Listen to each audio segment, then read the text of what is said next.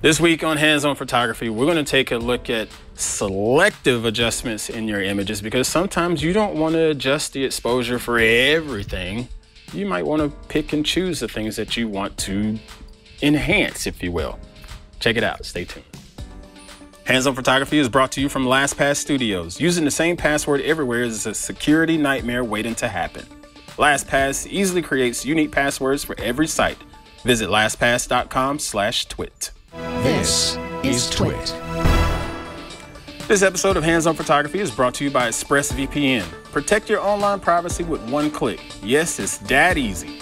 For 3 extra months free with a 1-year package, go to expressvpn.com/hop.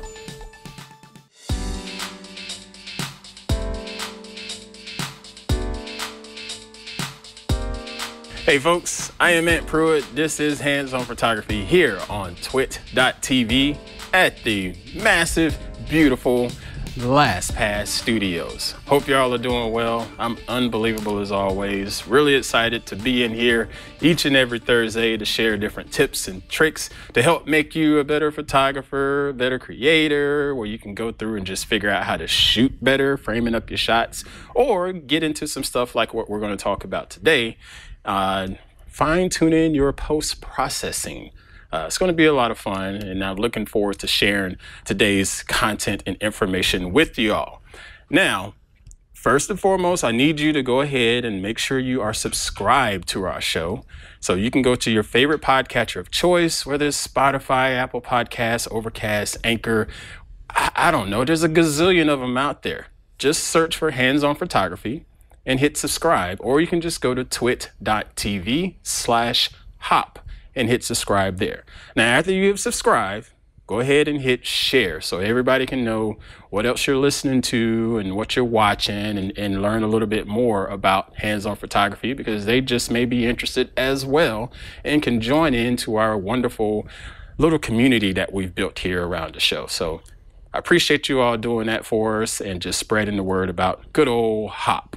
All right, so now let's go ahead and get into today's show. A little bit of feedback is how we're going to start out today because I've asked you in the past to shoot emails of your images and ideas and questions. Just email hop@twit.tv and I will try to answer them all as best I can, as soon as I can, because I'm only one person and yeah, it's a lot of emails coming, so I really do appreciate that support. But I had a couple things that I wanted to do, some feedback from you all and just sort of give you your due because it's interesting stuff and I think it's worth sharing and can be useful to the other viewers of Hands-On Photography. So let's go ahead and take a look at an email that I got from Mr. David Crabtree as he sent it over to hop@twit.tv. Now, I'm not going to read this word for word, but essentially, you know, he's been shooting with an old SLR for umpteen years now. And yes, I said umpteen because that's more than 10.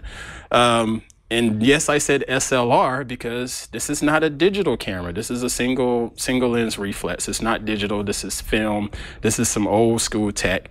And he's wanting to go ahead and just take the plunge into the digital world. But he doesn't want to necessarily spend a gazillion dollars on this first digital camera. I totally get that.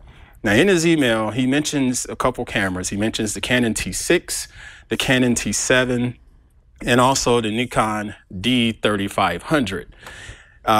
When I saw the list, my first reaction was, oh yeah, we're going to go with that Canon T6. I have no problem with the T6. Don't necessarily have to have the T7. The T6, you can get it over on Amazon for right there in that price range. And you have a gazillion different bundles out there on Amazon. And a lot of the bundles are full of junk. It's a bunch of stuff that you're going to throw away. You know, this 16 gigabyte SD card is nice to have as a spare, but that's a slow card and yeah, I'm not into that. But all of the other stuff, the extra lenses, the 75 to 300 millimeter lens that you see there in the background, that's a good value to add. It's not the sharpest lens, but it's going to give you an additional focal length and an additional reach, all for under $500. So yeah, I would have totally said the T6. But there's also the option of the T7 or the Nikon D3500. And the D3500 is coming in pretty much at the same price, and you're getting the additional crapware inside of this bundle. These macro little attachments, I don't even know why people throw these in there. They are just plastic crap. I don't know why they're in there. So just overlook that stuff. What you want to look at is the body, the actual kit lenses that comes with them. Make sure they're actually the same manufacturer of your body. In this case, yes, these are Nikon kit lenses, and they are going to be totally fine to get started on the digital side. You're getting 24 megapixels somewhere in that area for both of those models, and you're still going to get less than $500 out of your wallet, if you will. Getting back to his email though, you know, I said I would have gone Canon T6 right off the bat, but he says right here in this message, my first choice is Nikon. Okay, so I'm not going to suggest to him to get the Canon. If his first choice is a Nikon because he's got sort of a feel for it already, go for it. That's what matters. There's a bunch of different cameras out there in the market for various levels of experience, if you will. You got the high-end cameras that the pros are going to use. You got the different cameras the beginners are going to use. And what really matters is when you pick that camera up, how does it feel in your hands? Are you comfortable with navigating through the menu system? It doesn't necessarily matter that this one is 30 megapixels versus 18 megapixels. It just, none of that stuff matters. It's got to feel right, because if it doesn't feel right, it's going to be a horrible experience clicking your shutter, and that horrible experience is going to find a way into your images, whether you like it or not. So Mr. David, yes, I recommend going ahead with that Nikon D3500. Solid camera to get started with. And you also mentioned my concerns about the kit lenses. I do have concerns about kit lenses for some scenarios, but a kit lens is totally fine to start with. Most of these come with an 18 to 55 millimeter. They're not going to be the fastest lens where you can have this super low aperture on them, but if you know that going into your shoot, you'll be just fine. You know, if you know you can only muster up an f3.5 aperture on your camera, you're probably not going to set out to try to shoot some low light images. You're just not. So that's part of the process of growing and learning in the world of photography. You got to understand what your gear is, understand what it's capable of, and spend some time with it just shooting all the time so you can get used to, you know, understanding what its actual capabilities are. So yes, sir, have at it. I recommend a Nikon for you because you already mentioned having some level of comfort with it. Go with it, sir. Thank you again for that email. I really do appreciate you sending that on over to me.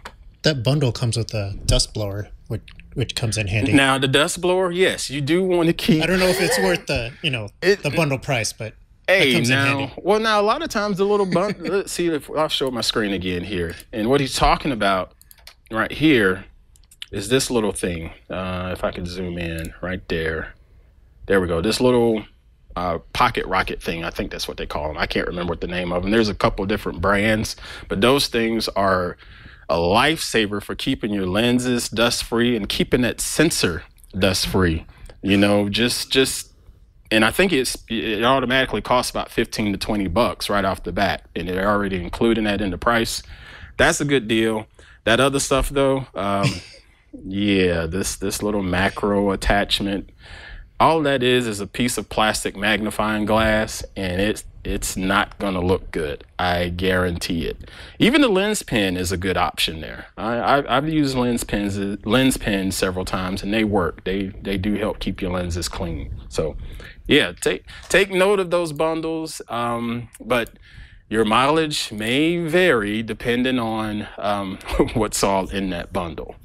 All right, so now we got some more feedback from our wonderful TWiT online forums. You know, it's TWiT community. So in your browser, just type in twit.community, and that will take you over to our online forums where we get together and talk about all things TWiT. And we talk about other little random stuff, such as I think there's a big game happening this weekend, Mr. Victor. Is that what you heard? I don't know, because I'm worried more about college football, and our big game is already over with. But I heard there's some other big game going on. I just heard there's going to be like a lot of new commercials on. Oh, that's what it is. It's not a ball game. It's a commercial expo. Yeah. Got it. That's what it is. So, yeah, we've been talking about stuff like that inside of the community. So just go to twit.community and hop in, and you can check out all the different categories in there. We talk about photography. We talk about different episodes of Hop. And in particular, this week we had a thread that looks back to episode 9, where we talked about the images being too bright. And I mentioned having an ND filter and a variable ND filter, and one of the questions came from Mr. PJ. He wanted me to discuss, some of the different ND filter options that are out there. And I'm glad he brought this up because, again, with where we are today in this magnificent world of information, we can get information overload, and sometimes it is, way too much, and sometimes it's a lot of bad information.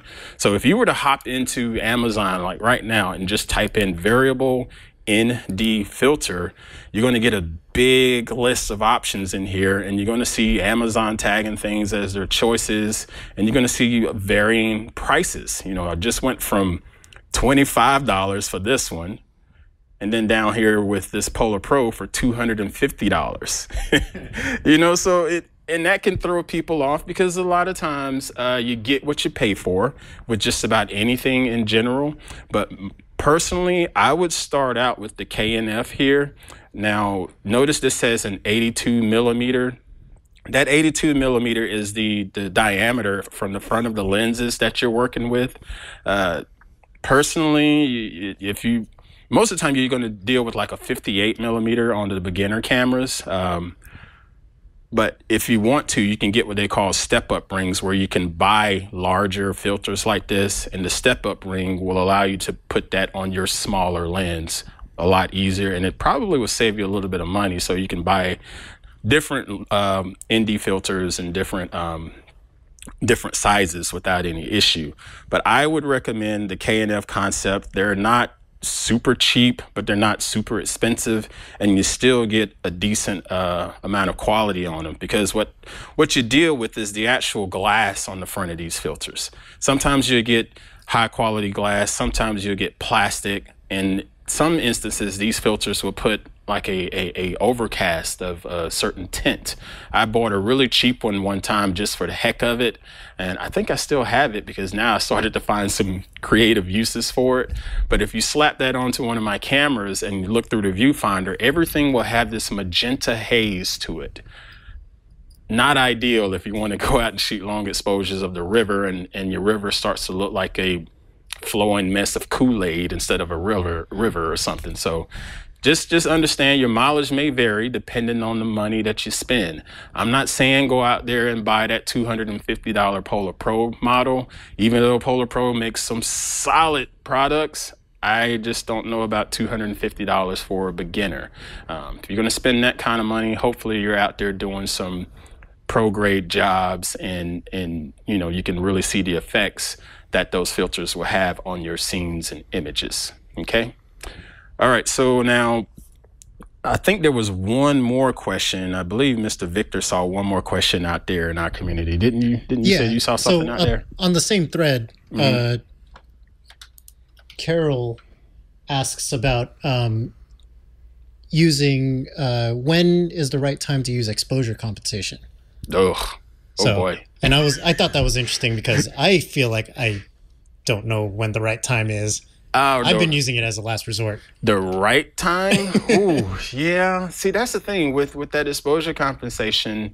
Like you, whenever I do use exposure compensation, it is a last resort. I typically want to go ahead and get everything squared away in camera.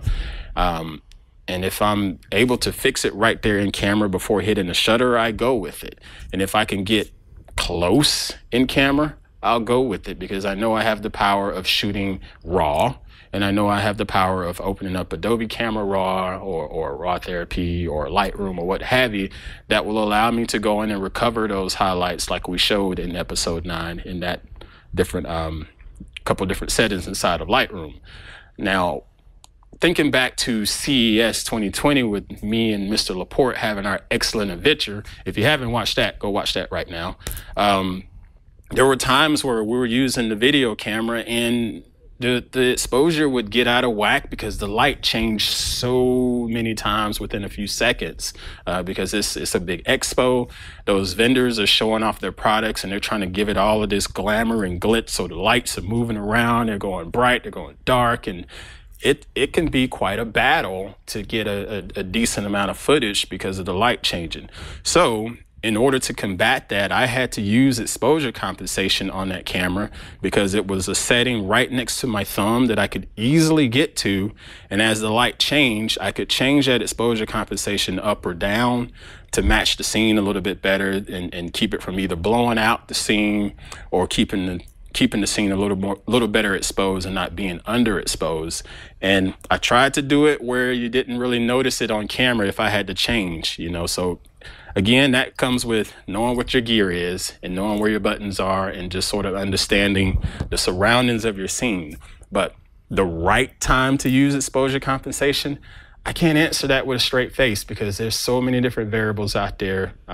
Personally, I just stay away from it. I rather use it as a last resort.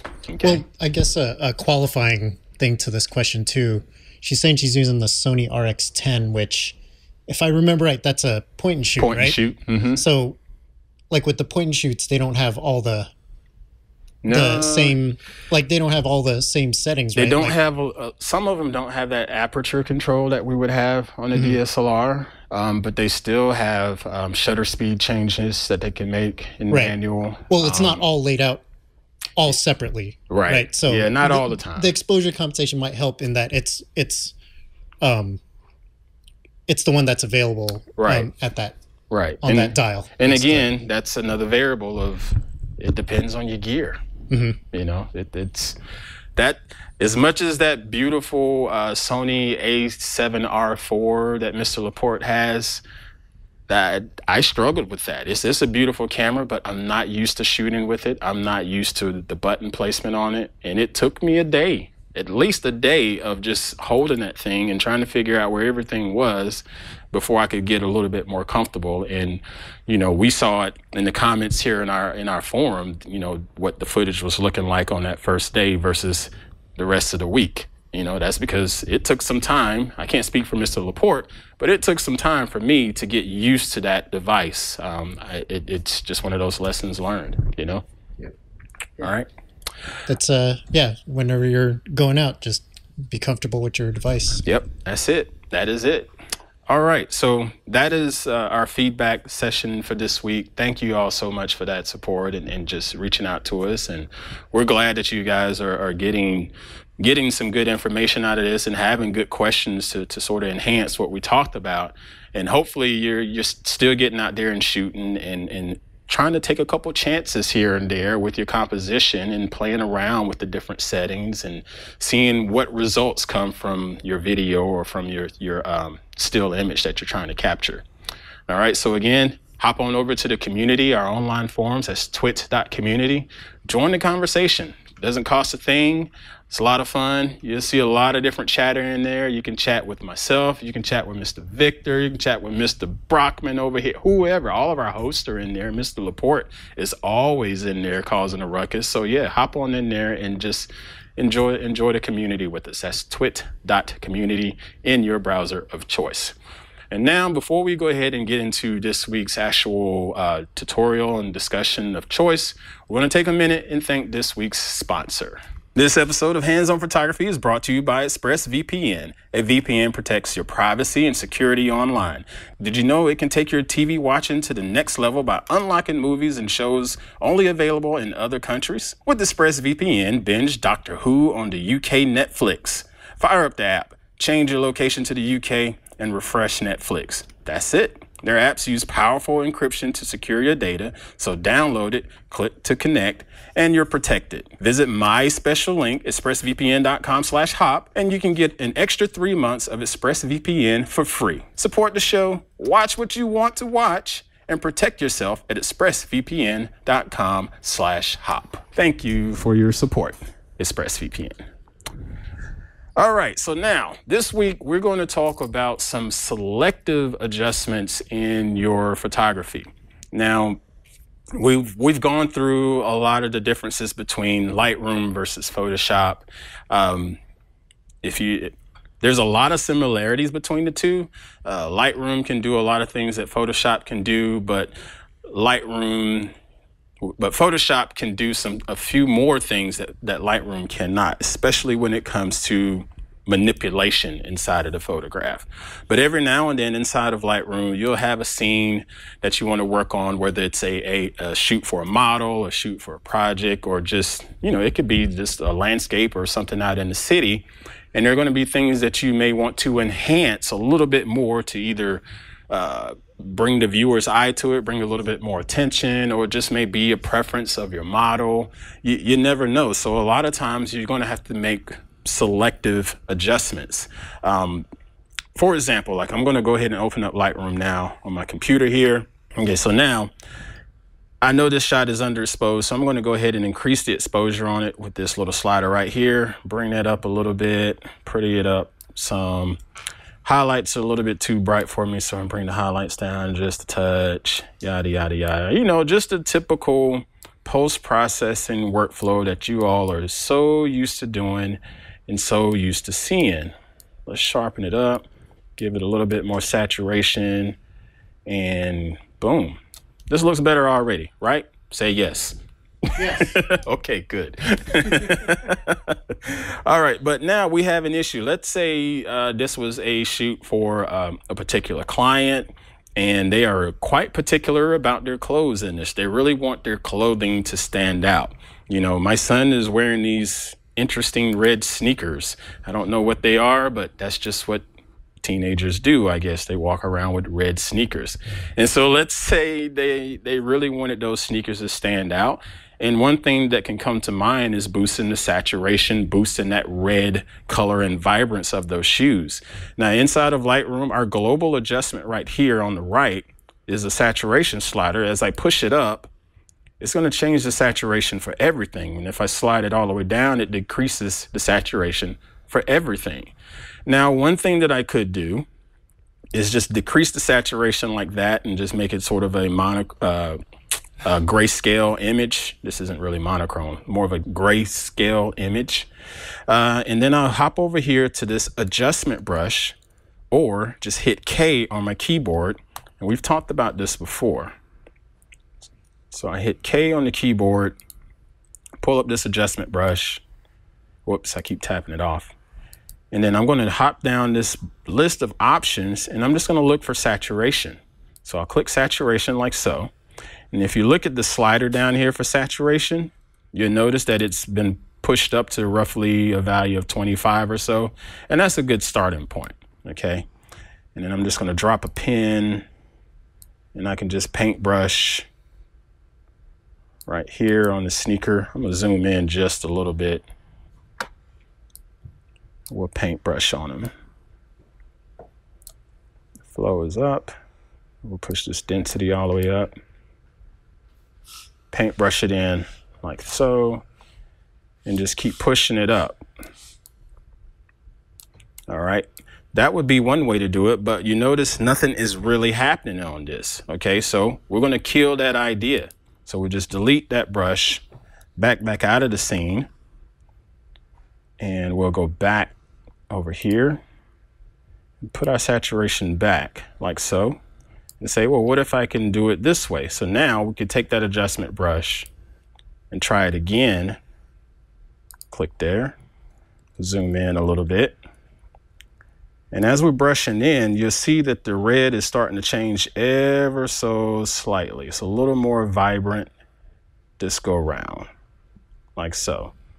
Because what you were doing with the adjustment brush was working with the existing pixels, okay? So the existing pixels were blank. They were grayscale. And trying to boost the saturation of grayscale means you're just going to get more grayscale. That's it. But in this case, we have some red to work with, and we're able to push it up just a little bit more than what we had before. Okay, so now if I zoom out His shoes are just a little bit brighter. That's one way of doing it with this simple adjustment brush. But inside of Lightroom, you have what's called the HSL section, which is hue, saturation, and luminance section. I'm going to scroll down to that, and you'll see it right here. It says HSL in color. If you want, you can hop in here and you see the red channel, and it's going to affect only the red in the images. So I'm just going to get rid of the red. So I'm just going to take it all the way down to 0. And you see what happened to the sneakers? Now, I'll zoom in so you can get a little bit better view on it like that. Now I can push this value all the way up, and it's just selectively adjusting the saturation of the sneakers. Okay, so now our shoes are standing out, but what about the rest of the outfit? They want the whole outfit to look great. This is not about the scene. This is about the outfit, quote unquote. Okay, so let's take a look at the denim jeans here. The jeans are blue. So let's check the blue here and just push the blues up. And the jeans starts to come out just a little bit more, like so. All right, that looks good, right? Not too bad. Now, it's going to get a little bit tricky because if we want to take this sweatshirt that he was wearing, it's pretty hard to boost the whites in this without really blowing out the whites on it. And you notice right here, white's not listed in the color section. Okay, there's no white listed right there. So what are you going to do? You can just go right back to hitting K on your keyboard and opening up that adjustment brush one more time. So let's go on over here and hit K on the keyboard, and it should open up our adjustment brush menu. And I'm not going to try to boost the saturation, but what I will do is what's called dodge and burn. We'll do some lightening and darkening. So I'm going to lighten up the highlight areas on here, and when I do so, it's going to give us a little bit more shape and depth to his shirt. You'll see the creases right here. You know, that's the shadow side, so we'll darken that just a touch. And then this area here, this is a highlight. We'll bring that out just a little bit, and this is going to give us a little more detail on the shirt to sort of bring it out a little bit more. So let's start with just getting it a little bit lighter. And I'm going to pull out my Wacom tablet because this feels better brushing this in with the tablet versus using a mouse. So I'm just going to brush this in right about there. And you see that's really, really bright. And I'll just brush this in here. And the beauty of dodging and burning allows you to really just shape your subject matter up a little bit more with light. A good example of using dodging and burning is, say, like a bodybuilder, and you're really trying to get their muscles more defined. You don't necessarily have to grow their muscles, but what you can do is play with the light and let the light make shadows to form their muscles and create the illusion of their muscles being more defined and, you know, being a little bit bigger. So I'm just gently brushing in a little bit of highlight there. And if I brush too much, I can always take it away. Okay, so I'm gonna zoom out just a touch, take a look. Okay, and then I'll do a before and after. So now, just look at a comparison right there. We have the shoes are a lot brighter. The overall exposure is way better. Shoes are a lot brighter. The blue is a lot more saturated, but look at the details of the shirt, okay? This looks a lot better with the shadows being darker than the highlights there. And I can do a little bit more. So let's zoom back in. Do a little bit more. Just bring out that detail. Just a little bit here. And I see one or two mistakes, and then can easily fix those mistakes. And again, I like to use a Wacom or Wacom. I don't know how everybody likes to pronounce it. I pronounce it Wacom, but I like to use these because it gives me a lot more of a feel versus clicking a mouse. It's a lot more analog than digital. Okay. And now, so the spots that I think are a little bit overdone, all I have to do is hold down the Alt key on my keyboard. And if you watch the cursor, notice the cursor is going to change from a plus symbol to a minus symbol. Okay. So that means I'm now in the erase mode, and I can still resize it like I want. And I'm just going to erase just a little bit, not too much, just a little bit like that. And if you ever want to, take a look at what you've been painting, because sometimes it's hard to see what you've been painting, there's this little option down here that says show the selected mask overlay. You can check that box or just hit O on your keyboard inside of Lightroom, and it's going to show you where you've been painting. And as I look at this, the darker that red is, that's the most I've been painting on it, like so. Okay. So I can just continue to layer up what I've painted, but I don't necessarily want that much on there. So I'm just going to erase just a touch, just lightly touch with the Wacom tablet, because it's pressure sensitive, and you just start to brush it away. See how the edges are still bold and red, but the middle is not. And then when you want to get rid of that mask overlay, just hit O or uncheck the box, and then pop back out and take a look. And that looks a lot better. I'm gonna zoom in one more time because I see one more thing to fix. Sorry. I'm trying not to be a perfectionist in these tutorials because we don't want the tutorials to last all day. So I'm gonna brush that away just a little bit, like that. Something like that should work. Okay, let's back out.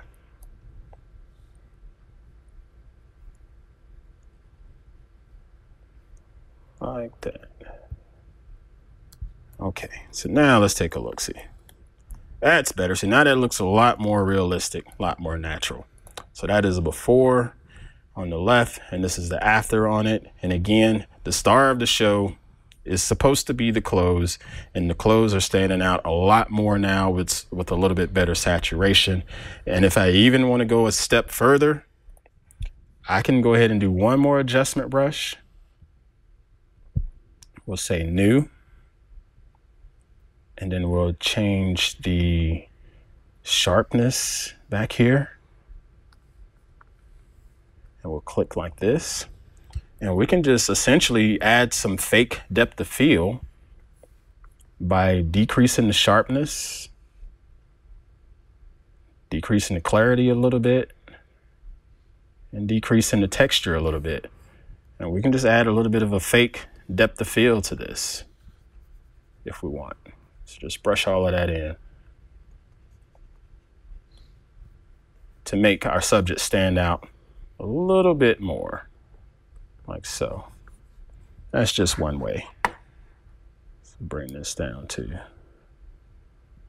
like that.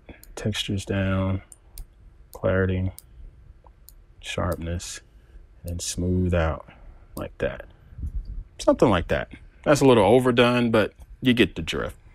Selective adjustments, very easy to do inside of Lightroom. I highly recommend getting yourself a Wacom tablet. You can get one for under $100 to get yourself started. And it's probably one of the best investments you can make in your photo editing career, if you ask me. It was for me anyway.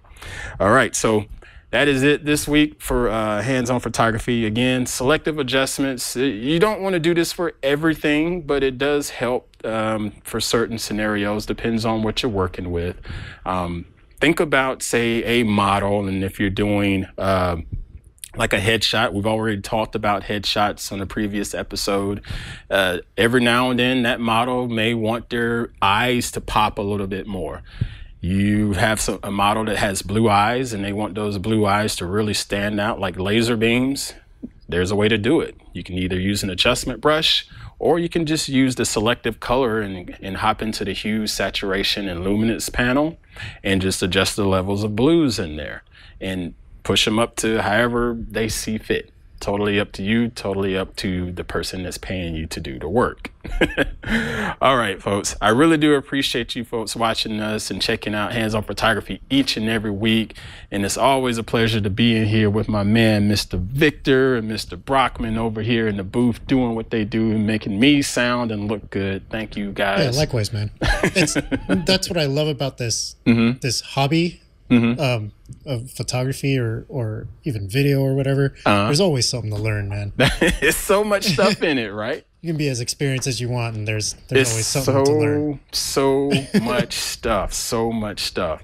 And I really do love just sharing the little bit that I know and the things that I've learned over the years. And I'm still learning every single day. Trust me.